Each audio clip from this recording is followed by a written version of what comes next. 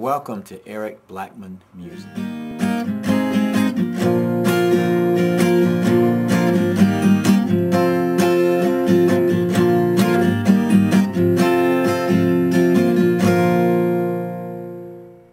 Hi, and welcome to my tutorial on how, why, and when to use a capo. First of all, what is a capo? Well, a capo is a clamp. We use this clamp to hold down strings at any given fret so that the strings react as if we were holding them down. Wherever we put that capo is where our notes start on the guitar. If we want the notes to be the normal ones that are found on the guitar, we leave the capo off and we get E, A, D, G, B, and E. Now if we want the low E to become an A note, we go up to the 5th fret. Now the open notes become A, D, G, C, E, and A. In other words, if we place the capo at any point on the neck of the guitar, we get different notes. For instance, here, we're going to get a G note on the low E string. So basically what we're doing is we're transposing the guitar when we use a capo. Why do we need a capo? The first reason is to transpose keys. But our biggest reason is to avoid bar chords. That's right. There's a lot of folks who cannot do bar chords and a lot of other people who just hate them. Okay?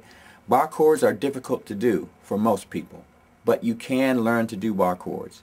If you know how to do bar chords, you really don't need a capo. But if you can't do bar chords, the capo comes in really handy. A lot of the songs out there are in difficult keys. Now anytime you're trying to play a song and you can use open chords like G, C, D, E minor, and A minor, you don't need a capo.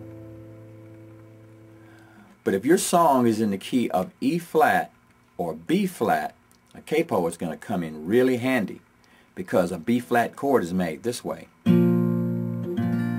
which can be difficult for a lot of folks. Or you'd have to make it this way. Right? What we're going to do is place the capo at fret 3. Now all we have to do is play a G chord 2 frets up, and we've got a nice B flat chord. We can play G, C, and D for our song. If you want to play in the key of E flat, all you have to do is start with a C. Go to F, and then back to G. Alright? Now, our song is very easy to play.